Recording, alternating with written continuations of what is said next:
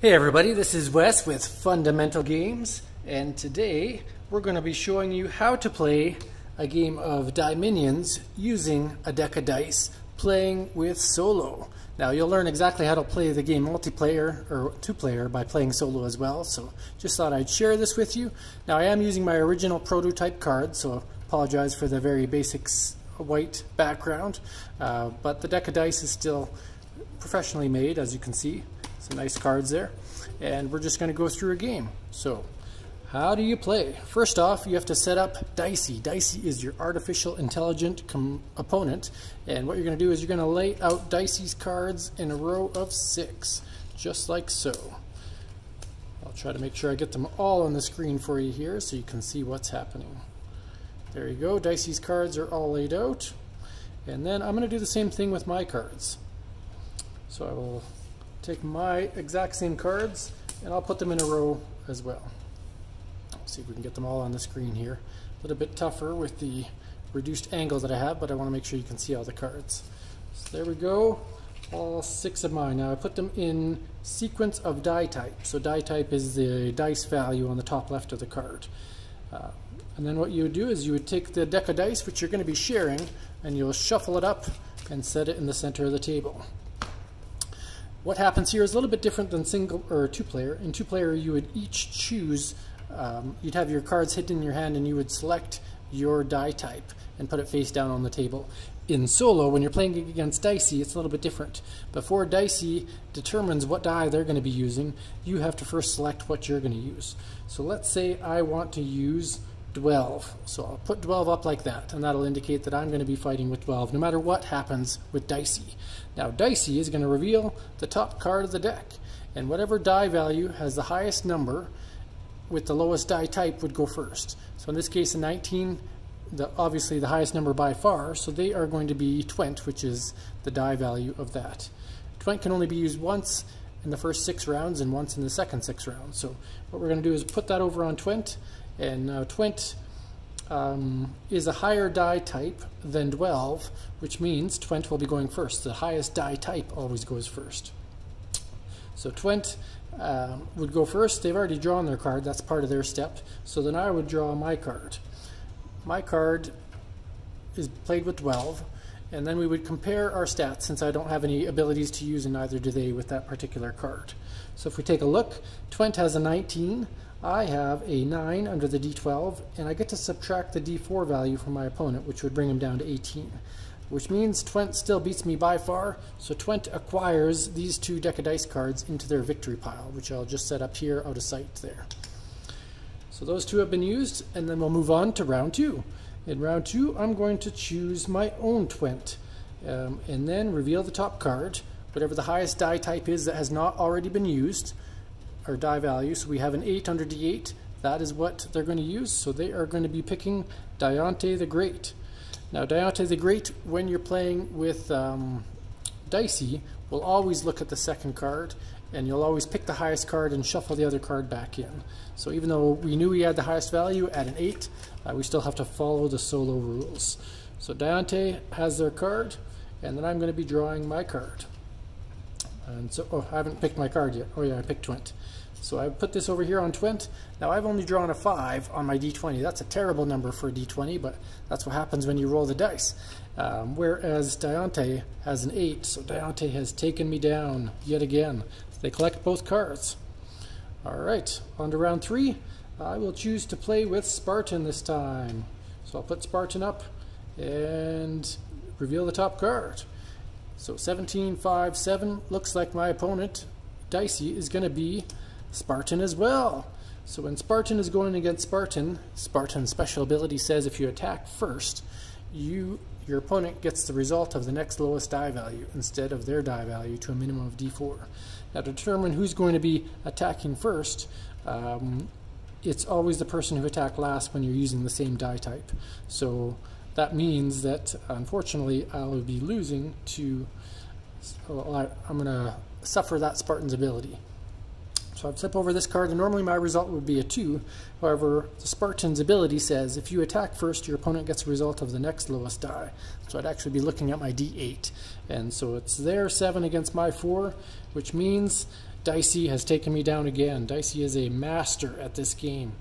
So we're down to 3 cards each. I must choose mine. Down to the nitty-gritty, I'm going to pick Diante the Great, and they're going to reveal their card. They've got an 11 on the D12, which means 12 is definitely going to be attacking. I get to look at the top 2 cards of the deck, choose one to draw, and choose one to put on top. Now, I know that I can't possibly beat an 11 minus 3 on my own die, so it makes sense for me to choose a card. I could still pick this one, even though I'm not going to win with it, and have my opponent suffer with this one. Because if I give my opponent this one, that actually doesn't matter too much. Either way, they're going to get a... I know that my opponent's going to have quad next turn at a max value of 4, so that's unfortunate. So I will take that, put that on top, and 12 is victorious yet again. Wham! Second last round. I know that my opponent's going to get a 4 and they're going to end up choosing quad. So how could I possibly beat quad? Probably only with my own quad. So I'm going to pick quad as well. They are going to get the top card. Then I'm going to take this card. It's a 4 and a 4. We tie this time when we both have a 4. So thankfully I finally got a victory point. And then finally we have Cubera. So what happens is they draw their card. I draw my card. And because they went first last time and we have the same die type, they're going to go first this time. And Cubera is always going to re-roll and take the best value. The other card goes on the bottom of the deck. Yep. And then it's my turn. I'm up against a 4. I only have a 3, so I will reveal the top card, putting mine under the deck, and I have a 6. So my Cubera has defeated Dicey's Cubera. So we've both used all 6 of our cards, but there's still half a deck left. So what we do is reset, put all of our cards back. I'm again tight on room here, but I will just show you the top of my cards since you can see Dicey's anyway. And we will continue on. So what do I want to fight with first? Let's say I'm going to go with quad first. I'm going to be risky. Maybe I can draw a 4 and automatically win. And then, so Dicey reveals a card. The highest value is a 6. But there's a whole bunch of them. So what does Dicey do? They pick the lowest die value that has a 6 so that they're maximizing their roll. So Dicey becomes harder to beat that way because they have so much opportunity. So Dicey gets Cubera's 6. I draw my card. I have a 1. And then Cubera, if they don't have a 5 or a 6, they will re-roll. But she already has a 6, so she has defeated quad. Good job, Cubera. Oh, this is not looking good for me. I'm going to work my way up and maybe I can gain some cards at the end of the round. So I will choose Cubera. The opponent, Dicey, reveals a card, 7777. So the lowest value with the highest number is a D8. So they are going with Diante the Great. I went with Cubera, which means Diante goes first, and they will always use the ability. So they will look at the top 2 cards and take the card with the highest value. They're tied, so it doesn't really matter which one. And then they will shuffle the other one back in the deck. Theirs doesn't go on top. So I cannot possibly beat a 7. I will reveal my top card. I could put it on the bottom or put it on my card. I guess I will just stick with that. And Dicey is victorious yet again. That's too bad. Oh, that was Diante. Okay, round 3. I'm just going to work my way up. I've got Diante. First Dicey gets their card. Dicey has all 1s, which means they're going to go with quad. I'm going to win this round no matter what. I can draw the top 2 cards though and choose one to put on top, knowing that this is going to set Dicey up. So I could set Dicey up with a tough number here, and that's exactly what I'm going to do. I'm Diante, so I will take the 7. 7 beats quad's 1, so I take these victory cards. And I'm going to choose Spartan, moving up the path. We have the same 3 dice left, so this is actually working out kind of neat. But in this case, they're going to take the 13 because it's the highest value on the card. So Twent will be their card this turn. I'm attacking with Spartan because I already chose that before that was drawn. I should have known better. So I will draw my card, and because it's a D10, I have to re-roll. This goes on the bottom of the deck. Reveal. I have an 8.